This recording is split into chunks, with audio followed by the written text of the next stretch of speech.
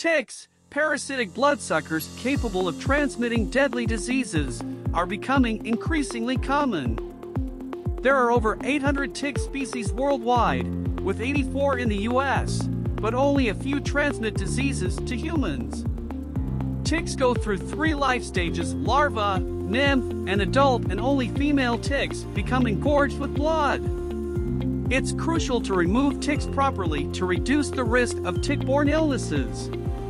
Different species carry various diseases, such as Lyme disease transmitted by blacklegged ticks and red meat allergy by lone star ticks.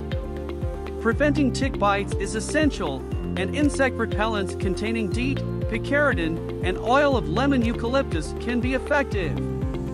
Wearing treated clothes with permethrin is highly recommended. Climate change and increased deer populations have contributed to the rise in ticks, but proper precautions can still allow people to enjoy the outdoors safely. With vigilance and preventative measures, people can protect themselves and their pets from tick-borne diseases and continue to enjoy nature.